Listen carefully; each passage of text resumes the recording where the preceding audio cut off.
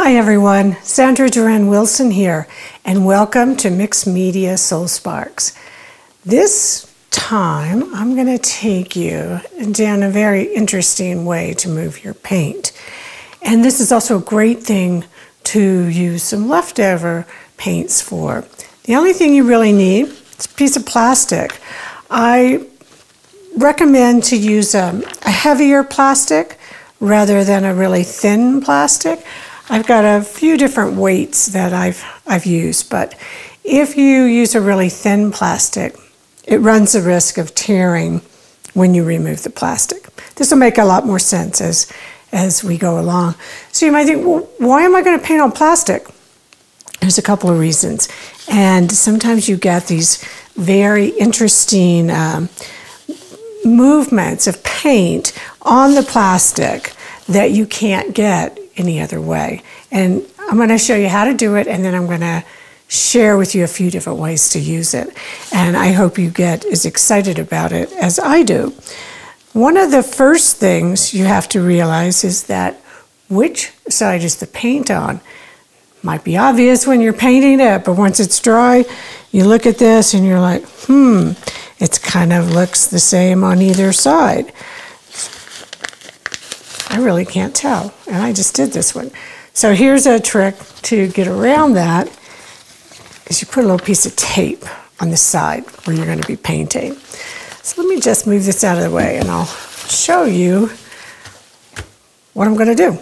And I'm going to use a couple different colors. I can add some gloss medium or not. It's up to you. Depending on how much water you have on your brush, how thick your paint is. This is a fluid paint, although it's a little thick. It's kind of dried out over the years. And I can add some water to it if I need to. You might want to think about your colors, how they're going to look when you mix them. You can use a brush as well.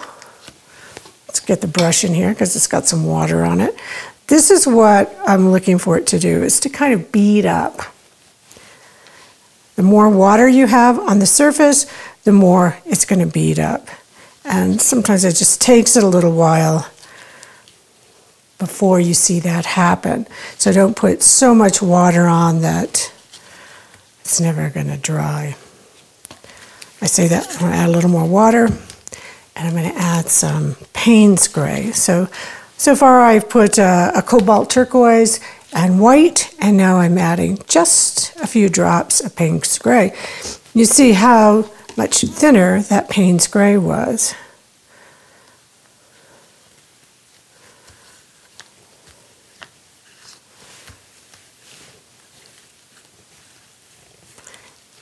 Now, just like when I made the birch trees or the aspen trees, I'm using a separate piece of plastic to blot off some of the paint. Again, I'm going to put the little piece of tape on here, so I'm going to know that that is the side where my paint is. And I just gently tap it down, pick it up, and I can get some very interesting movement within that paint. I like that. I may just, you know me, I can't resist playing with things. It's just like in printmaking. Sometimes the second print, or what we call the ghost print, is more interesting than the first one. So this is what I'm looking at. And you're like, what is she talking about? There's just some paint on plastic. What are you going to do with it? Well, I'll show you what I'm going to do with it. First, I'll just clean my knife off here. If I wanted to spray a little alcohol on here, I get these openings. That's the resist technique. I could let this dry and perhaps add a little gloss medium and put another color on top. Let me demonstrate that to you. I'll get this out of the way. We'll revisit those pieces later. Here's a piece that I had said, oh, I'm not sure which side the paint is on. So here's a way to tell just how the alcohol creates a resist. If I put the alcohol on here, pick a little spot out of the way. And if the paint rubs off like that, this is the side where the paint is. Putting the piece of tape on is going to prevent you from adding second layer of paint to the wrong side. I know, I've done it, so just warning you. Now here's another thing you want to remember. Okay, this is going to dry clear. I've got this bit of paint on my brush, so I'm just going to do this. This is going on top of that other color. However, I'm going to be transferring this paint off of the plastic onto a painting. So the side I'm going to be looking at is actually this side. Now, what if you say, but I like this side better? I'll show you a trick to deal with that. But let me just get this out of the way. You have to have lots of room to make these. Here's another one that I've worked with different viscosities of paint. And I can tell pretty much because this paint is thicker that it's on this side. Now let's say I liked this side, the way this looked. Let's just imagine I'm going to transfer it onto another panel. So I'm looking at this, how might it look onto a canvas? And I've got some other color behind on the canvas. But let's say I like this side more than this side. How do I get that off? Well, you can do a paint skin, and what you have to do, it involves another step. And you would take gel. I'm using regular gel gloss. And just like how we made our gold leaf skin, you're going to do a similar thing.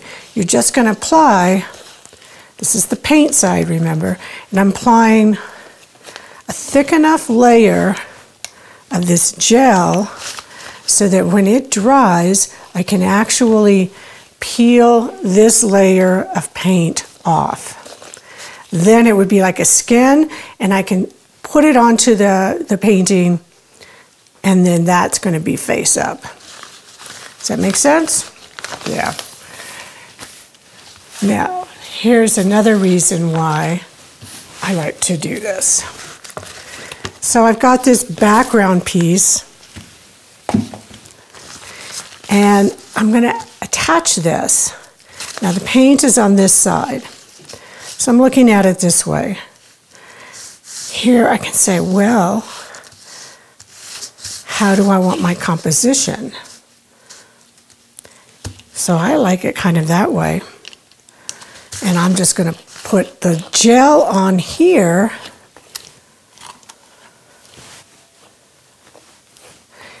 And the paint is really, it's only going to stick where there is gel. For this particular piece, I want the whole thing covered in this paint. So I'm going to cover the entire surface with an adequate layer of gel. Now, if you have a different kind of gel, or even if you have a matte gel, that's fine too.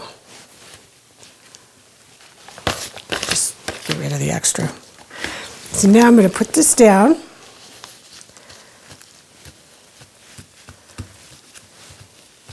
I'm going to press it down, get rid of any air bubbles. You can just use your hand or a roller. Now here's the thing, it's going to take it quite a while to dry. But when it does, and I'll show you an after picture, we're not going to stand around and wait hours for it to dry. We have places we got to go. But I'm going to peel the plastic off. And that paint will stick onto that surface, and I'll show you a photograph of what it looks like. But there's one more way that you can actually get the paint onto the surface to stick. And I'm going to show you one I've already done. And this is what it looks like.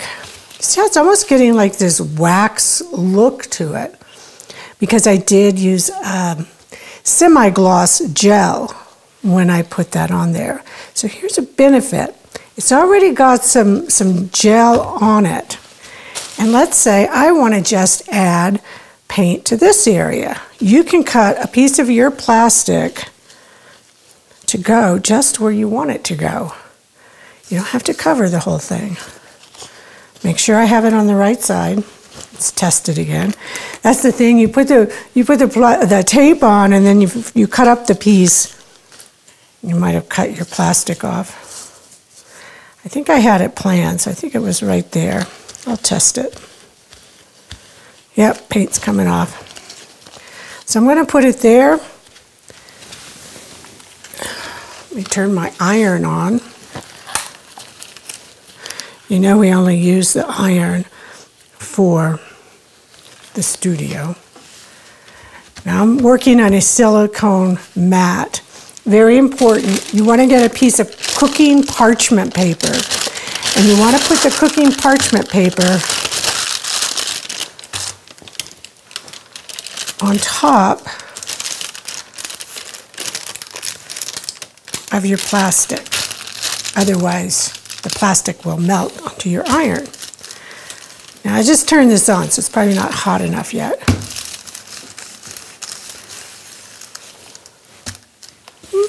Warmed up pretty quick. The only thing I want to do is I don't want to melt the plastic, I just want to melt the paint. So let's see if that, give it a second to cool. So it's not coming off there, but it's starting to come off here. So let me give it a little more heat, especially over on this side. And I'm pressing down too, doing a little pressure.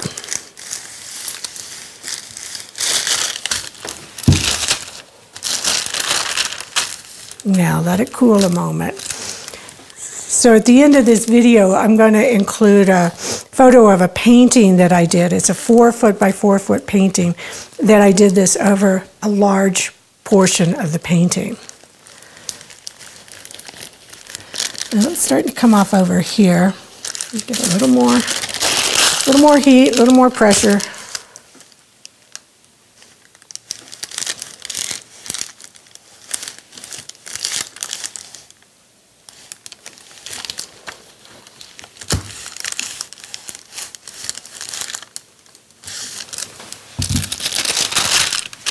I can see the plastic's kind of wrinkling up, so I think that did it. The other part is you really want to let it cool a moment before you try and peel it off. So here I can see it starting to come off in certain spots since I'm not waiting for it to cool. But look at what's happening. This is very interesting in how I can get this other layer on top. And you think, well, couldn't I do that directly onto the painting? You can in some ways, but you often don't get this same kind of effect. Let me give it one more. Here we go. This looks good. So this is the effect we're going for, this area right here, how that's going to go. And I can stop and come back and heat this more, which I'll do off camera and show you what this looks like when it's finished. It's really important to heat it enough, but then let it cool enough. And since this is on a board, you know, it's going to take it a while. So let's say you wanted to do the same thing on a stretched canvas. Just put a piece of wood or a book underneath your stretched canvas so that you have pressure you can put down onto it. And I'll let you see the other one when the gel is finally dry and I pull that off.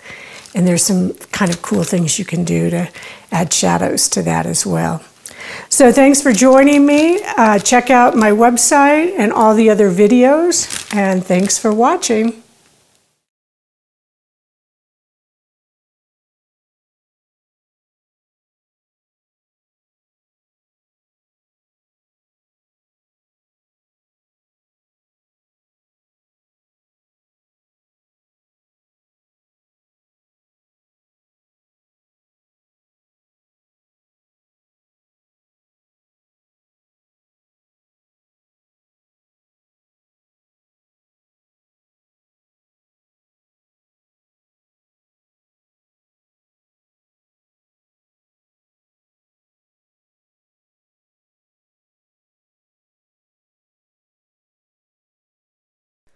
Join the Creative Awakening community on Facebook, where you'll be able to post your art, connect with other creatives around the world, and ask questions. Use the hashtag Mixed Media Soul Sparks when posting your work on social media. Thanks for joining me,